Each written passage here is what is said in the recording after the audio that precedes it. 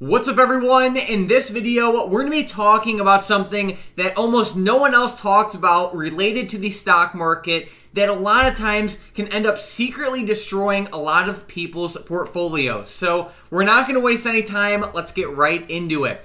So it seems like in the market, some stocks seem like they just do nothing but skyrocket up, while other stocks do nothing but just tank down.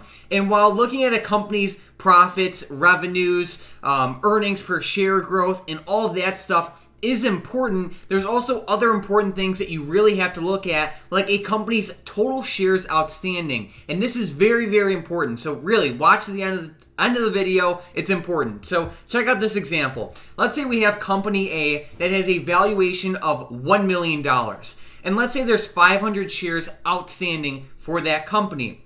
So if you do $1 million divided by 500,000 shares, that would give you a valuation of $2 per share. So if you wanted to own 1% of company A, you would have to own 5,000 shares because you would have to own 1% of the company's total shares outstanding. Now, this is just a random example, but let's say the company is looking to raise capital, right? And they look to dilute their shares. Check this out. So if we zoom out a little bit and then we go over, let's say the company, like I said, wants to raise capital and now they want to issue new shares onto the market. This is a fairly common thing. A lot of companies do this in order to grow their business.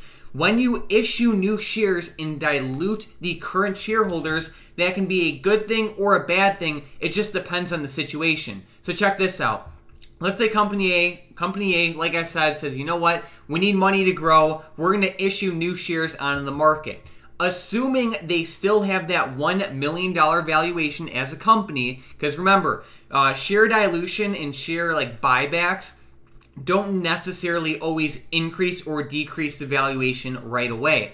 So let's say the company still has the same valuation and they issue 200,000 shares. That would take the shares outstanding from 500,000 all the way to 700,000, therefore decreasing the per share price from $2 per share to $1.43 per share. So if you wanted to own 1% of the company now, you would have to own 7,000 shares rather than 5,000 shares of the company, which is the same amount dollar-wise, because it would still be around, or I guess you could say $10,000 in real money, but it goes to show you that the share price actually decreases. So if we look at some of the famous share dilution type companies over the years, we have stocks like CGC, which is a cannabis stock, which over the years has had a very wild ride. It went from lows of $1 per share back in 2015 all the way up to highs of around $60 per share back in 2018, and now it's all the way back down to $6 per share.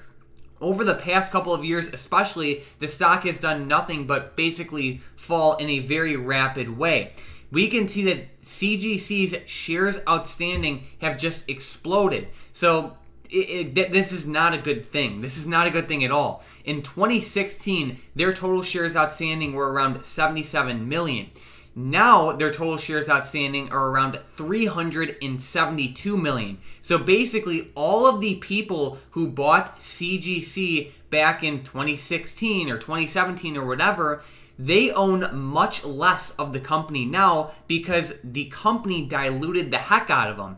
On the other hand, if we look at an example like Apple that has been continuously buying back shares, not only have Apple shareholders benefited from increasing revenues, profits, dividends, and things like that, but Apple shareholders over the years have been continuously owning more and more of Apple as a company because Apple is buying back their own shares and basically destroying them, therefore increasing the ownership percentage of all current Apple shareholders. So check out this example.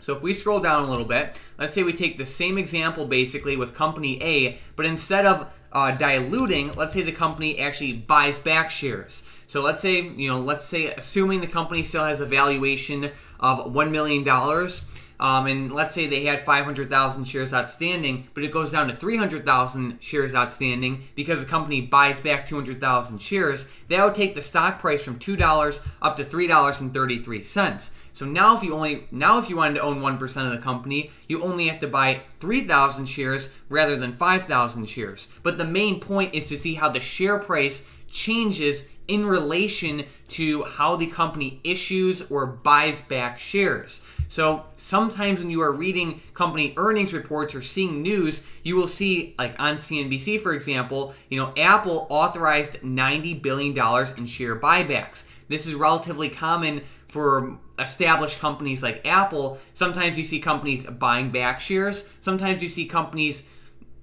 diluting shares or doing offerings. And I just want to emphasize that every offering or every share dilution is not necessarily a bad thing. It gets bad when you look at CGC and when they go from 77 million shares outstanding up to 371 or 372 million shares outstanding. When the dilution gets out of control, that's when it gets worrying. So for example, if we look at Amazon over the years, like their total shares outstanding went from 453 million, it looks like, all the way up to 510 million. And that's over the course of like 10 years. So while it is a decent increase, it's nothing excessive. And Amazon has proven that they can get a good return on their investments and they can justify that type of share dilution. Because ultimately what happens when companies dilute their shares, they just get the money and it's their job to invest it in a way that grows the company's earnings and revenue and all that stuff. So at some point in the future, the company can end up profiting from the whole situation.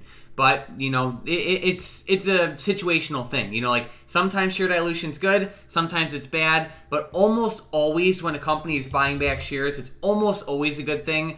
Like I said, Apple's a great example. It's always awesome to see companies buying back shares. Like even if we look at like HPQ as an example, Warren Buffett just took a pretty substantial position on HPQ. One of the reasons for this is because they've been buying back shares in a rapid way. And whenever you have a company that you own that's buying back shares, it's always great because you are owning more and more of that company every single day, and you're not even really doing anything for that. So keep that in mind. Be on the lookout for earnings reports when you see share offerings and share buybacks. To check a company's shares outstanding, there's a couple ways to do so. I would say the easiest way is finviz.com, and then you just type in the ticker symbol. You can just see their shares outstanding right here, right where my cursor is. Another option is the stock analysis dashboard that we have. Link in the description and the comments down below. Not only can you see the total shares outstanding, but you can also see historical data with it too in a very easy and customizable way. You could adjust it on a quarterly basis as well. But like I said, there's a lot of ways to do it. Share dilution and buybacks are extremely important. Always consider them while you're making investing decisions, because think about it like in the CGC example. If you just buy a company, like even if their earnings and revenue are increasing, if they're just diluting the heck out of you, you will still lose a ton of money. Like I said, the CGC example, like it can be a very dangerous thing. So monitor shares outstanding. It's very important. Besides that, if you guys learned something, make sure to, one, let me know in the comments down below. Subscribe if you're new. Also, if you're looking to get basically everything you could possibly need related to investing into stocks for the long term, definitely check out that first link in the description and the comments down below. You'll get access to our brand new stock analysis dashboard. You'll be able to see which companies are diluting, which companies are buying back, and everything else you could possibly need. Besides that, thank you guys so much for watching.